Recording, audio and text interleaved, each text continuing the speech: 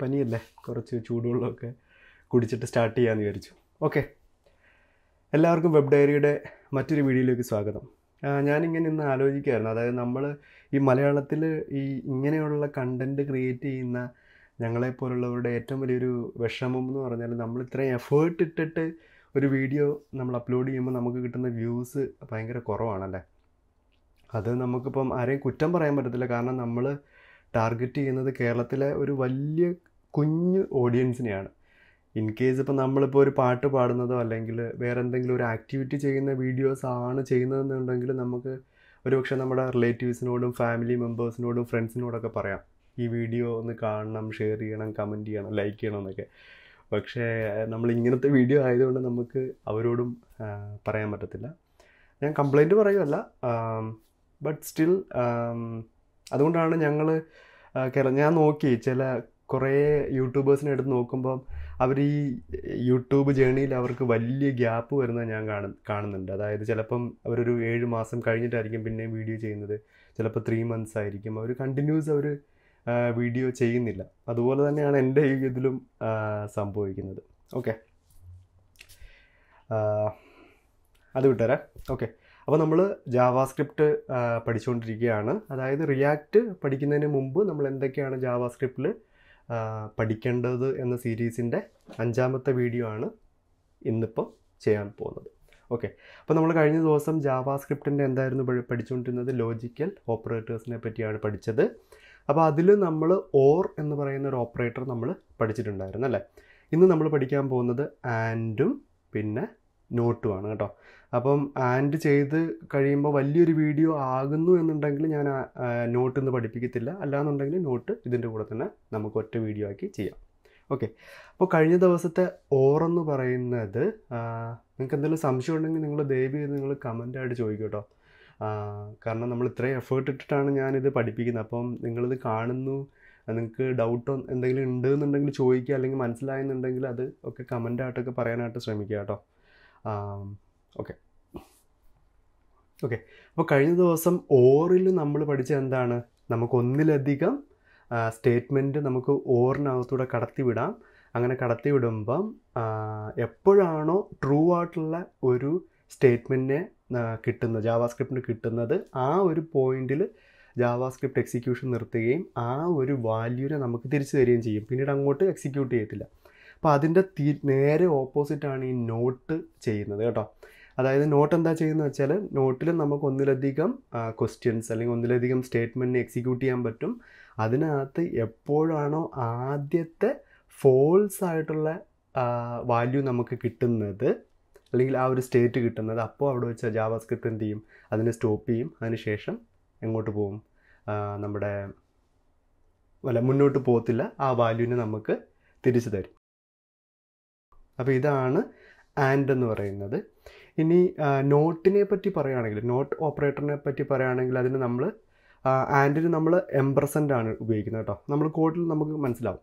ഈ നോട്ടിനെ പറ്റി പറയുകയാണെങ്കിൽ നമുക്കിപ്പോൾ ഒരു ട്രൂ ആയിട്ടുള്ള ഒരു വാല്യൂവിനെ നമുക്ക് ഫോൾസ് ആക്കി മാറ്റാനും ഫോൾസ് ആയിട്ടുള്ള ഒരു വാല്യൂവിനെ നമുക്ക് ട്രൂ ആക്കി മാറ്റാനുമാണ് നമ്മൾ എന്ത് ഉപയോഗിക്കുന്നത്, ഈ നോട്ട് ഓപ്പറേറ്റർ ഉപയോഗിക്കുന്നത്.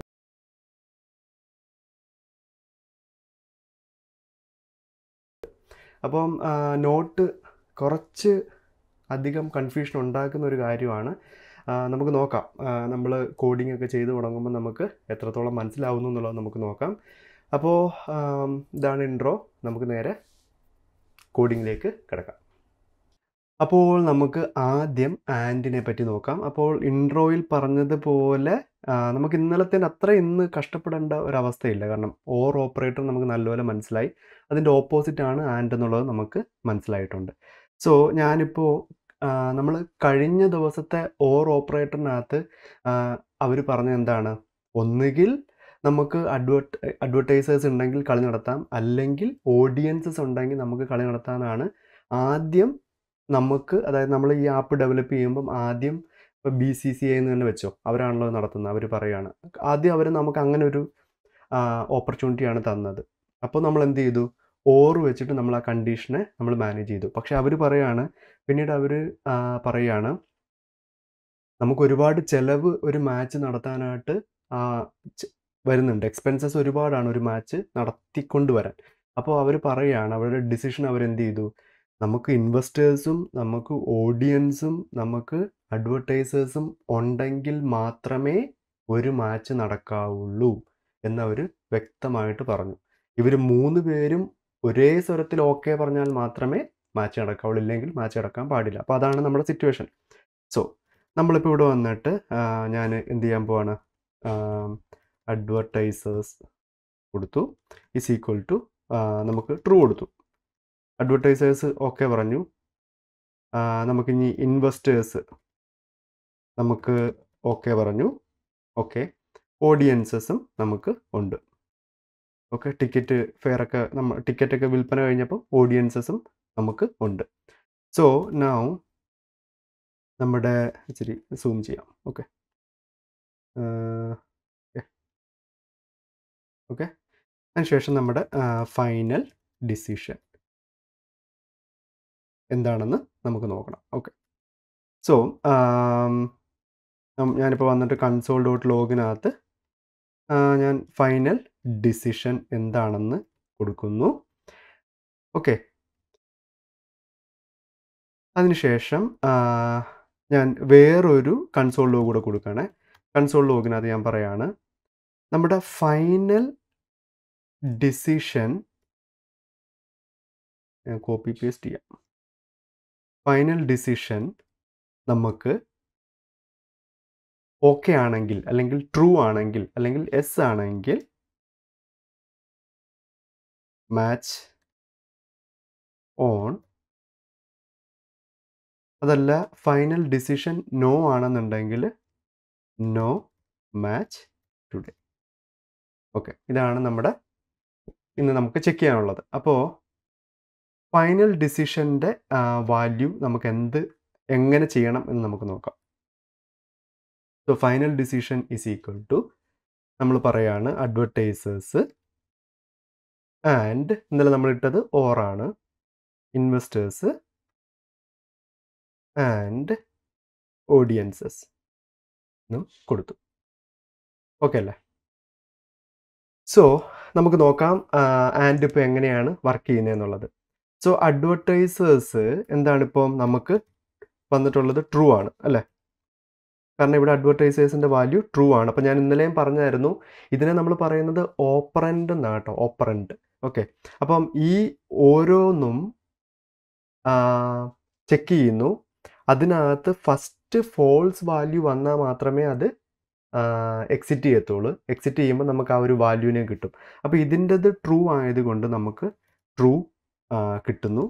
അതിനുശേഷം എങ്ങോട്ട് വരുന്നു, അടുത്തതിനകത്തേക്ക് പോകുന്നു, ഇൻവെസ്റ്റേഴ്സിലേക്ക് പോകുന്നു.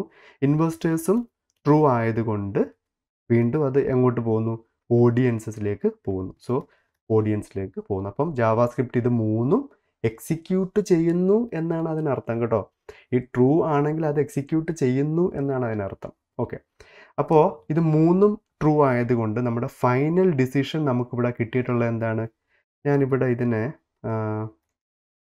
What is the value of final decision എന്നും പറഞ്ഞിട്ട് കൊടുക്കുക. അതാകുമ്പോൾ നിങ്ങൾക്ക് കുറച്ചുകൂടെ വ്യക്തമായിട്ട് മനസ്സിലാവുമെന്ന് തോന്നുന്നു. Okay, what is the value of final decision, നമ്മളെല്ലാം ട്രൂ കൊടുത്തതിന് ശേഷം നമ്മൾ ആൻഡ് ഓപ്പറേഷൻ ചെയ്ത് കഴിഞ്ഞപ്പോൾ നമുക്ക് ട്രൂ ആണ് കിട്ടിയത്. സോ മാച്ച് ഓൺ ആണ്. അപ്പം BCCI പറഞ്ഞതുപോലെ അഡ്വർടൈസേഴ്സും ഉണ്ട്, ഇൻവെസ്റ്റേഴ്സും ഓക്കെ പറഞ്ഞു, ഓഡിയൻസസും ഓക്കെ പറഞ്ഞപ്പം മാച്ച് ഓണായി. ഇനി അഡ്വർടൈസേഴ്സ് ഓക്കെയാണ്, ഇൻവെസ്റ്റേഴ്സ് ഓക്കെയാണ്, ഓഡിയൻസ് ഇല്ല. അപ്പോൾ ഫോൾസ് സെറ്റ് ചെയ്തു. അപ്പോൾ ഈ സിറ്റുവേഷൻ എങ്ങനെയാണ് വർക്ക് ചെയ്യുന്നത് നമുക്ക് നോക്കാം. സോ അഡ്വർടൈസേഴ്സ് ഉണ്ട്, ഓക്കെയാണ്, ട്രൂ ആണ്. അപ്പോൾ നമുക്കവിടെ ട്രൂ കിട്ടി. ഓക്കെ, അതിനുശേഷം ട്രൂ ആയതുകൊണ്ട് ആയിരുന്നെങ്കിൽ എന്ത് സംഭവിക്കുമായിരുന്നു, ആയിരുന്നെങ്കിൽ ഇതിന് ശേഷം പിന്നീട് ഒന്നും എക്സിക്യൂട്ട് ചെയ്യത്തില്ല. പക്ഷെ ഇവിടെ ആണ്. അപ്പം ഇത് എന്തിനാണ് നോക്കുന്നത്, ആൻഡ് എന്തിനാണ് നോക്കുന്നത്, ഫോൾസിനെയാണ് നോക്കുന്നത്. ഓക്കെ, അപ്പം ആണ്. ഇനി ഇൻവെസ്റ്റേഴ്സ് എന്താണ്, ട്രൂ ആണ്. സോ നമുക്ക് ട്രൂ കിട്ടി. സോ നെക്സ്റ്റ് ഓഡിയൻസസ് എന്താണ് വന്നിട്ടുള്ളത്, ഫോൾസ് ആണ് വന്നിട്ടുള്ളത്. അപ്പോൾ അവിടെ വെച്ച് ആ എക്സിക്യൂഷൻ നിർത്തുകയും ആ ഓഡിയൻസസിൻ്റെ വാല്യൂ എന്താണോ അതിനെ തിരിച്ചു കൊണ്ടുവരികയും ചെയ്യുന്നു. അപ്പോൾ നമുക്കിപ്പോൾ ഇവിടെ ഫോൾസ് വരുന്നു. അപ്പം now what is the value of final decision? False ആണ് വന്നിട്ടുള്ളത്. കാരണം ഈ ഓഡിയൻസസിൻ്റെ ഫോൾസ് ആണ് ഇപ്പോൾ ഇവിടെ വന്നിട്ടുള്ളത്. So no match today. ഇനി ഒരു എക്സാമ്പിളൂടെ നമുക്ക് നോക്കാം. ഇത് തിരിച്ച് ട്രൂ ആക്കി. ഇൻവെസ്റ്റേഴ്സ് നമ്മുടെ അടുത്ത് ഫോൾസ്, അല്ലെങ്കിൽ ആദ്യത്തെ കേസ് തന്നെ നമുക്ക് കൊടുക്കാം. അഡ്വർടൈസേഴ്സ് നമ്മുടെ അടുത്ത് ഫോൾസ് പറഞ്ഞു, അഡ്വർടൈസ്മെൻറ്റ് തരില്ല എന്ന് പറഞ്ഞു. അപ്പം ഈ സിറ്റുവേഷനിൽ ഇപ്പോൾ എന്താ സംഭവിക്കുന്നത്? നമുക്ക് തുടക്കത്തിൽ തന്നെ എന്ത് കിട്ടി? നമുക്കൊരു ഫോൾസ് കിട്ടി. സോ അഡ്വർടൈസേഴ്സിൻ്റെ മാത്രം വാല്യൂ നമുക്ക് റിട്ടേൺ ചെയ്യും. ഇതിന് ശേഷമുള്ള ഒന്നും തന്നെ ജാവാസ്ക്രിപ്റ്റ് എക്സിക്യൂട്ട് ചെയ്യത്തില്ല. ഓക്കെ അല്ലേ? ഇങ്ങനെയാണ് നമ്മുടെ ആൻഡ് ഓപ്പറേഷൻ വർക്ക് ചെയ്യുന്നത്. ഇപ്പം എനിക്ക് ഈ ഒരു ടൈം ലിമിറ്റ് ഉള്ളത് കൊണ്ട് എനിക്ക് ഇതെങ്ങനെയാണ് വർക്ക് ചെയ്യുന്നത്, ഏത് സിറ്റുവേഷനിലാണ് ഉപയോഗിക്കേണ്ടതെന്ന് മാത്രമേ പറയാൻ പറ്റുള്ളൂ. അപ്പോൾ ഇത് കാണുമ്പോൾ നിങ്ങൾക്ക് ചിലർക്ക് പെട്ടെന്ന് മനസ്സിലായിട്ടുണ്ടാവും. പക്ഷേ അവരത് ഏതെങ്കിലും ഒരു പ്രോജക്റ്റിലേക്ക് ആഡ് ചെയ്യാൻ നേരം അവർക്ക് കുറച്ച് കൺഫ്യൂഷനൊക്കെ ഉണ്ടാവും. അപ്പോൾ നിങ്ങളെന്താ ചെയ്യേണ്ടതെന്ന് വെച്ചാൽ മാക്സിമം ഇത് എക്സ്പ്ലോർ ചെയ്യാനായിട്ട് ശ്രമിക്കുക കേട്ടോ. എന്നാൽ മാത്രമേ നിങ്ങൾക്കിത് നിങ്ങളുടെ ബ്രെയിനിലേക്ക് ആക്ച്വലി കയറത്തുള്ളൂ. ഓക്കെ, പല വാല്യൂസ് ഇട്ട് കൊടുത്ത് ഇപ്പോൾ ഇവിടെ ട്രൂ ഫോൾസ് എന്നല്ലാതെ നിങ്ങൾക്ക് എന്തിട്ട് കൊടുക്കുക? നമ്മുടെ ഓറിനകത്ത് first name, middle name, last name നമ്മൾ എംപ്റ്റി സ്ട്രിങ് ഇട്ട് കൊടുത്തില്ലേ? അപ്പോൾ അതിനെ എങ്ങനെയാണ് അത് എക്സിക്യൂട്ട് ചെയ്തത്, അതൊക്കെ ഇതിനകത്ത് വെച്ചിട്ട് വീണ്ടും ചെയ്ത് നോക്കാനായിട്ട് ശ്രമിക്കുക. അങ്ങനെ മാറിയും തിരിഞ്ഞും ഒക്കെ ചെയ്ത് നോക്കിയാലേ നമുക്കിത് കൃത്യമായിട്ട് നമുക്കിത് മനസ്സിലാവുള്ളൂ കേട്ടോ. അല്ലാതെ ഇത് മാത്രം കണ്ടു എന്ന് പറഞ്ഞിട്ട് നിങ്ങൾക്ക് പൂർണ്ണമായിട്ട് ഇത് മനസ്സിലാവണമെന്നില്ല. പിന്നെ എനിക്ക് കണ്ടിന്യൂസ് ആയിട്ട് ഇതിനെ പറ്റി മാത്രം സംസാരിക്കുകയാണെങ്കിൽ നമ്മുടെ വീഡിയോയുടെ ലെങ്ത് ഭയങ്കരമായിട്ട് കൂടുകയും ചെയ്യും. ഓക്കെ, അപ്പം നോട്ട് എന്ന് പറയുന്ന ഓപ്പറേഷൻ മനസ്സിലായി എന്നാണ്. നോട്ടല്ല, സോറി കേട്ടോ. ആൻഡ് ഓപ്പറേഷൻ മനസ്സിലായി എന്നാണ് എൻ്റെ വിശ്വാസം.